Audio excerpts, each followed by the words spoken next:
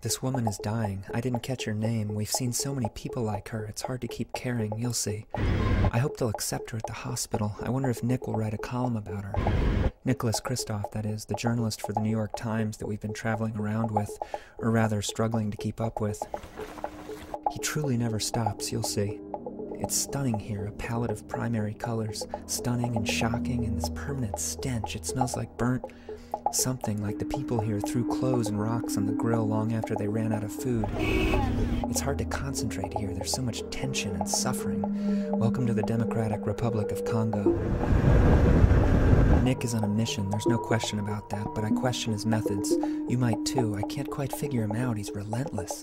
He told me he wants to make his readers uncomfortable, and it seems to be working. His impact is impressive, beyond impressive, but his job seems so simple. He just walks into the worst nightmares and shines his big light. You'll see. I don't know how he concentrates. The fear of men with guns is scrambling my mind. We drove 4 hours into the bush to see the reigning warlord, General Nkunda. Big smile, manic eyes, but it's too easy to call him evil. He fights for God, for land, for minerals, for ideas, and all the violence trickles down to her. I'm starting to understand Nick's methods.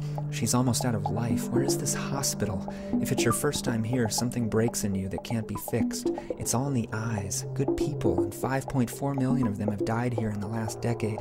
That can't be right. Why didn't I know? This ride is taking forever. This is infuriating.